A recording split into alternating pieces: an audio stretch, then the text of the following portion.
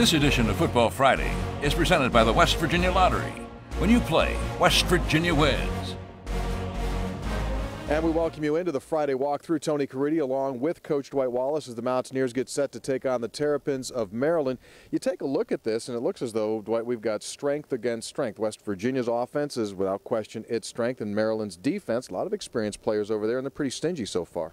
Well, that's exactly right. I think everyone's anxious to see the matchup because actually Maryland, they've got some pretty good numbers when you take a look at their sacks, their tackle for loss, and play the pass pretty well. We're not too sure they played against a passing game as good as ours, but we'll find that out on the run. But the flip side of that is our two youth units.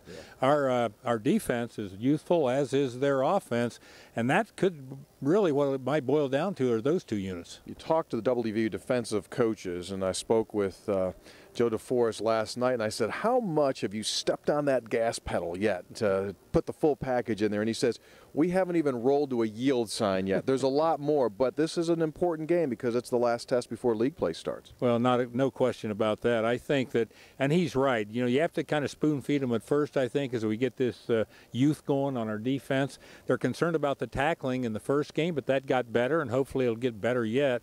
And I think probably looking for a little more pressure now, trying to get to the quarterback, especially this week where we have this young one. We've got a freshman that struggling a bit, as most quarterbacks do, but he's a great athlete. He can do a lot with his feet, and he may start hitting them this week. Who knows? You know, to underscore the youth, they've got 10 turnovers so far through their first 3 games. All 10 have come from freshman members of this Maryland team, so we'll try to heat them up. And one final note, if you want to watch this game, look for jersey number 1 on both sides. Of course, West Virginia's Tavon Austin and Maryland's Stephon Diggs, 2 guys that can make plays every time they touch it. And Diggs in special teams as well as Tavon. So, yeah, special teams could have a key role too. It always scares me, Tony, as you know, those returns against Maryland. They've been a problem for us through the years. The ghost of Steve Suter still lurks on this field. Kickoff is set for high noon. Pregame coverage on MSN Radio begins at 11. We invite you to join us. Along with Coach Dwight Wallace, I'm Tony Caridi